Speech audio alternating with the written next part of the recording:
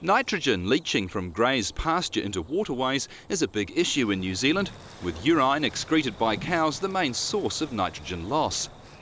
CRV Ambreed has made a genetic discovery which the company believes will reduce leaching on our farms by up to 20% within 20 years.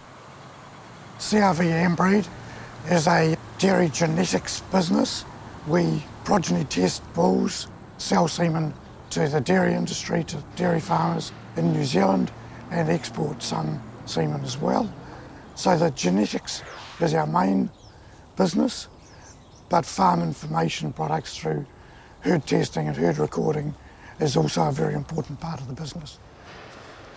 We have about 26% of the semen business and around about 8 to 10% of herd testing and herd recording. So what is happening to the grass that's consumed by the cow, and specifically that nitrogen content of the grass, is what is of real interest to us in this project. So the cow eats approximately 4,500 to 5,000 kilograms of dry matter a year. That's about 20 to 23% protein on average. So she's eating around about 1,000 kilograms of protein, and the nitrogen content of that protein is about 16%. So the average cow, in round figures, is eating about 160 kilograms of nitrogen a year. And it's what is happening to that nitrogen that is really interesting to us in this project. That nitrogen can be used in 5 ways. It can be used for milk production, milk protein. It can be used for muscle growth, the protein in muscle.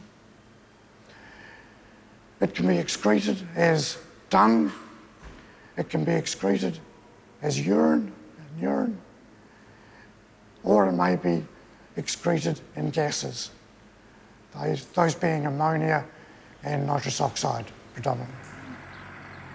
We've identified bulls that will reduce the concentration of milk urea nitrogen in the milk of their daughters. We expect that those daughters will also excrete less nitrogen in their urine. And if they excrete less nitrogen in their urine, then nitrogen leached will be reduced through genetic means. The significance of this is, for a start, we're convinced that we can reduce milk urea nitrogen concentration.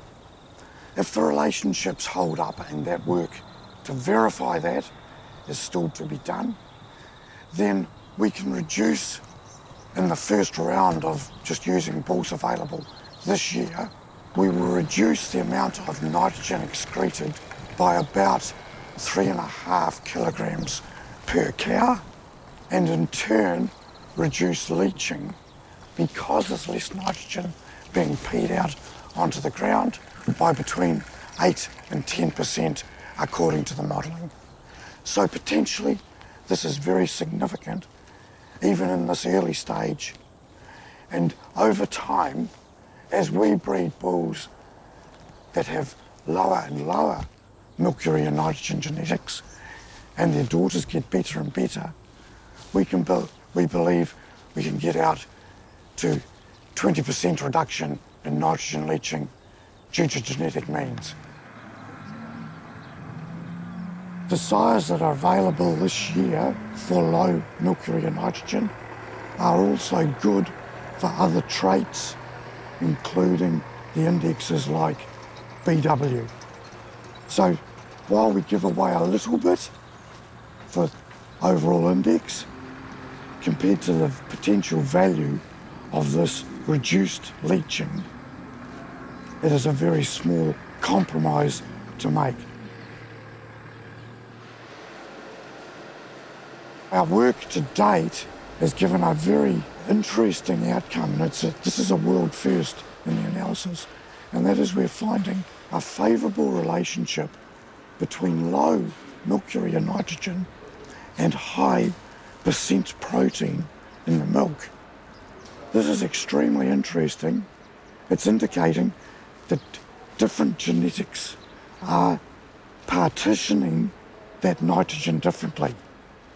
And this favourable link is low milk urea nitrogen, and we believe low leaching, and higher percent protein, indicating that cows are using that nitrogen more efficiently. That step has to be proven and is going to be an expensive and very important piece of research. It's going to involve a partnership involving ourselves, but importantly, other New Zealand researchers, including Dairy NZ, AgResearch, Lincoln University and Fonterra.